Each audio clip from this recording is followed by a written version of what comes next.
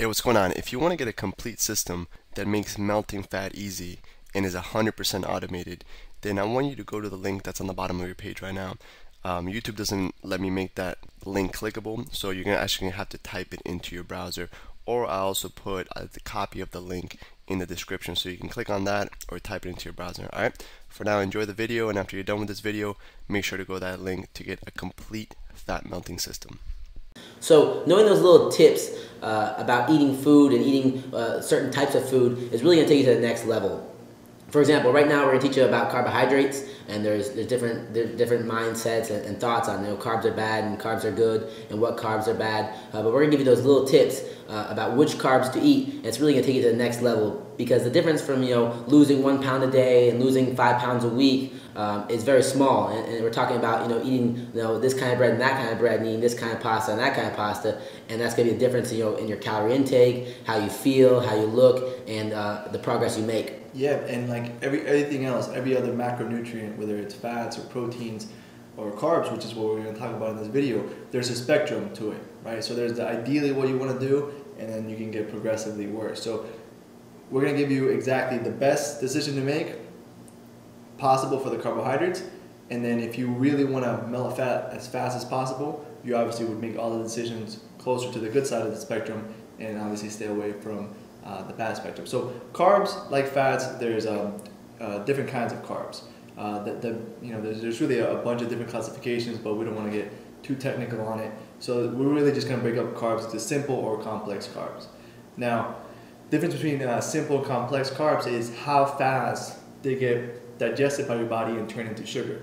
Right? So simple carbs are really quickly turned into sugar. Your body can use them for energy instantly. The simple sugars, things like just normal sugar that you would have in a candy bar, or sugar that you would have from baking a cake or whatever. That sugar your body can instantly turn to sugar, and it gets processed and into your bloodstream very, very quickly. So what happens when you eat simple sugars is that insulin gets released, and insulin is the hormone that takes the sugar and actually transfers it to your fat cells. That's actually what makes you fat. That's why sugar makes you fat, because it spikes insulin, and it actually transfers all those calories, all those things you ate, and stores them as fat in your fat cells. So what are some things we can do to stop that insulin spike? I mean, the biggest thing is to stop eating those simple carbohydrates. The simple carbs, like Alex said, they spike and then they're processed immediately and they go into your system really quick. But they come and go the same. They come quick and they leave quick. And it's a result of your real high followed by a really quick low, followed by that you don't want that low anymore, and you want to eat the same thing, or you want to eat those simple sugars again, those simple carbohydrates, so you can spike back up, and then you're up and down all day, and you never have that constant feel good body. Yeah. So the biggest thing is, one of the top ways that we eat those simple carbs is to stay away from white sugar. We want to stay away from, pretty much, if it's white, it's bad. We want to stay away from the white bread, the white pastas, white sugar, and just anything that says, simple sugar, you want to stay away from it. Anything that is high on the glycemic index. Exactly. Right? So I don't know if you've probably heard of glycemic index before. If not, it's just pretty much, it's a scale of how quickly certain food gets turned into sugar. And remember, the faster it gets turned into sugar, the more your insulin is going to spike, because insulin is actually what balances your blood sugar and stabilizes it so you don't die. That's why diabetics actually got to inject insulin, because they stop producing insulin from eating so much sugar. Type 2 diabetes, that is. So what we want to do is eat foods that are low on the glycemic index, that they're not going to spike your blood sugar, they're not going to spike your insulin, and they're going to give you stable energy. So what are some foods like that, Jake? Foods like that, and these are very important to remember. Down below, we're going to give you a big list of them. But some of the foods are like whole wheat bread, whole wheat pasta, quinoa. It's like a little grain. You can get that at a lot of your local food stores. How do you pronounce that? Quinoa. Quinoa, yeah. He always makes fun of me. I don't say it right. And barley, things like that. Wheat berries. Sweet potatoes are really good. It's my favorite ones. Sweet potato is very good. All those things are awesome, and it's just about making those little changes. For example, instead of eating that white bread sandwich, you just change it to wheat, and now you're going to have a lot smoother day, a lot smoother energy. And this is also very important for athletes or anything that you have to do athletic. you know, people think sometimes you want to take a big spoonful of honey right before you compete, and all it does is give you, you know, that first 5 seconds high followed by an immediate drop. You want to have, you know, our complex carbohydrates that are going to get you up on the energy and stay there, you know, so we can compete at a high level all the time. So, you know, for me, for example, I have to make sure that I'm always eating these complex carbs, you know, especially when I'm going to have a hard training session the next. Hey, what's going on? If you're enjoying the video so far, do me a huge favor and click on the like button below. You'll get your good deed for the day out of the way. It helps me out a lot. Also, go ahead and subscribe and leave a comment. Something as simple as good video or I enjoyed the video.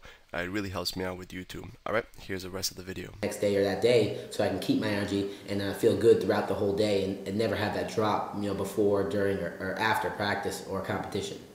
Yeah, so really being able to keep your carbs pretty low, it's going to allow you to use fat for fuel. Exactly, yeah. So we don't want to keep them too low to the point your body still needs a good amount of carbs and for all kinds of things, especially, you know, high quality carbs. But we want to get your body in a state of ketosis, and we already have systems in this program. Yeah, so can you explain ketosis? So ketosis is just when your body starts using fat for fuel, right? When there's no more carbs in your body, there's no more glycogen in your muscle. You know, glycogen is energy stored in your muscles. When there's no more glycogen and there's no more carbs, your body starts using your stored fat for energy, and that's called ketosis. And during the program, you've already gone through the videos where we recommend doing the 12-hour rule, which is, a little recap, is 12 hours from dinner to breakfast. So if you eat dinner at 10 p.m., you don't have breakfast till 10 a.m. So it's just 12-hour gap between dinner and breakfast. And then we also recommended that morning walk first thing while you're still in that fast, so that you use your stored fat for energy instead of any carbs throughout the day. From that morning walk, when you're fasting, you can literally burn more fat than if you have a big meal and then go run 18 miles full intensity at the gym. And, and if you notice, we're slowly accumulating all these little things, you know, our nighttime ritual, our morning ritual, and our eating ritual, 3 meals, 3 snacks, and now we're like focusing on eating even more on how to eat. And all these little things are adding up, and we're getting closer and closer, and we're burning more and more fat every day till we get to where we get to the point where we don't need to burn any more fat, and we're lean and mean, and, you know, we have that automatic six-pack where you want, where you're not even thinking about it, you're just eating properly, and all these things that we're doing are accumulating to stopping us from eating, like gaining fat. Exactly. And one cool metaphor that I like to think about carbs is, some people think like you should be in ketosis all the time. Some people don't think ketosis is such a good idea. The way we want to think about this is a hybrid car, right? So a hybrid car uses either energy from the battery, stored energy, or gas, right? So I look at gas kind of like sugars, like carbs, where it's used up quickly and you can go a lot faster in the car. But the stored energy, and it's kind of like being in ketosis when you're using energy from the battery. So during this program, we want you to be in both. And when you're doing the 12-hour rule, that fast, and you're doing that morning walk, you're going to be in ketosis. You're going to be using energy, your stored fat for energy.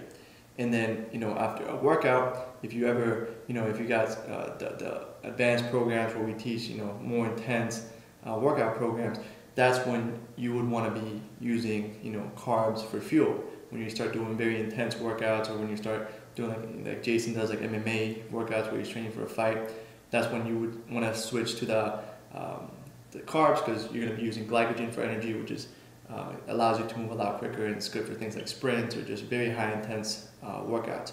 So we want to turn you into a hybrid. You don't have to choose one or the other. You're going to be able to run on both.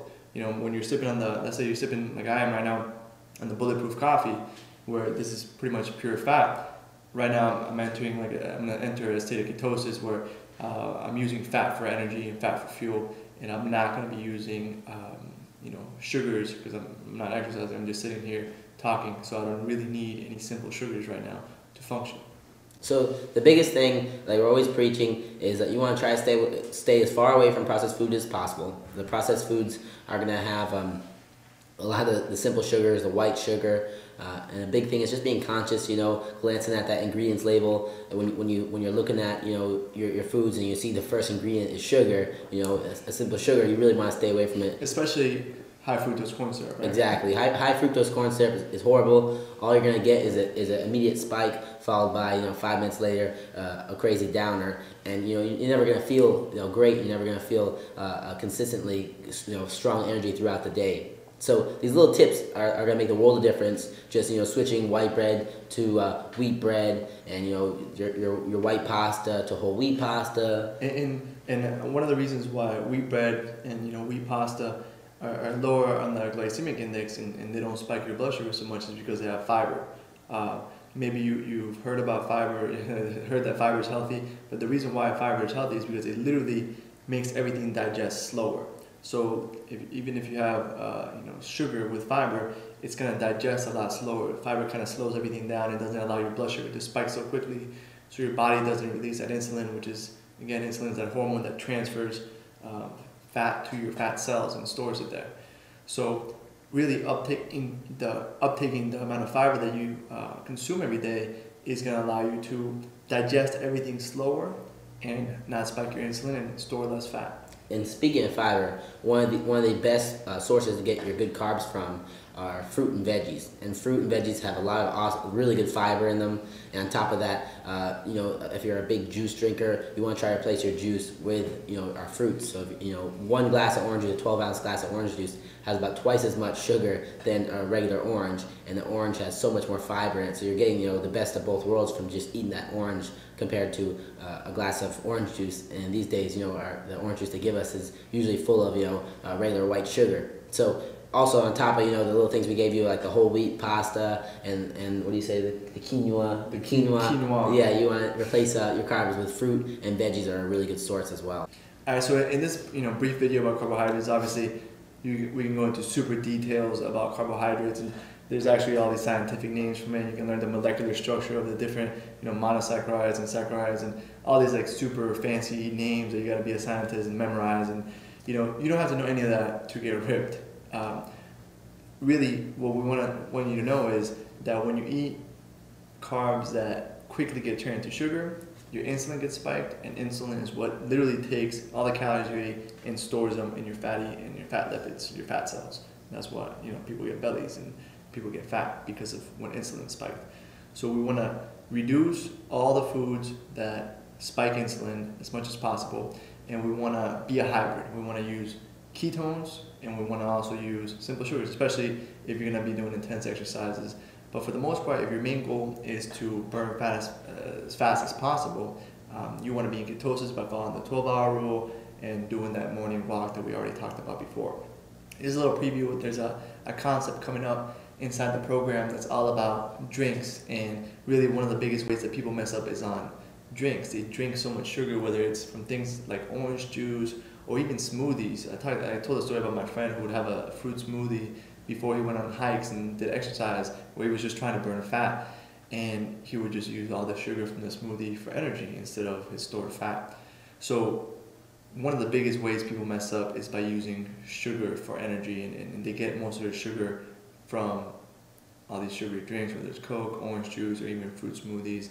And we're gonna have an entire video on what our favorite drinks are that still taste delicious, and they're not gonna give us a bunch of extra calories that spike our sugar. Exactly. How to prepare these drinks, how to look for the proper drinks, when you're shopping, and all the little tips on just like killing that little game changer of a drink that makes it so you get fatter while you're drinking it, and you cut all that stuff out, you'll see a huge difference. Yeah, and also about alcohol. We're not here to tell you to never drink alcohol again. Everything, one of the biggest concepts in this program is that everything's a spectrum, right? And even if you are going to drink alcohol, whenever you do, we don't recommend it, especially if you're trying to burn fat. Alcohol is really horrible. It lowers your testosterone. Does a million of bad things for you, dehydrates you. It's horrible for you. But if you are going to do it, you can make better decisions that are not going to mess you up. Yeah, we'll show you how to drink. We'll show you how to drink in a way that's not going to completely stall and sabotage you. Alright, so that's it for this basic concept.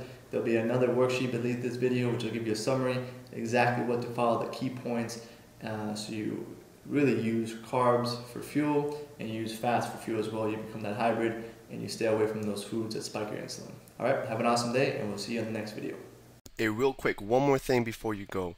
I want to make sure you know that there is no correlation between how hard you work and how much fat you melt or how much muscle you build. All right, there's enough science, enough data out there that there's absolutely no correlation between hard work and results. All right, there's a difference between movement and achievement.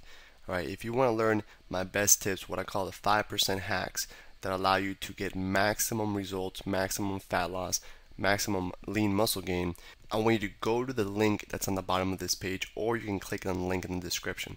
All right, you're going to get a complete system for melting fat in an intelligent and streamlined system. I'll see you there.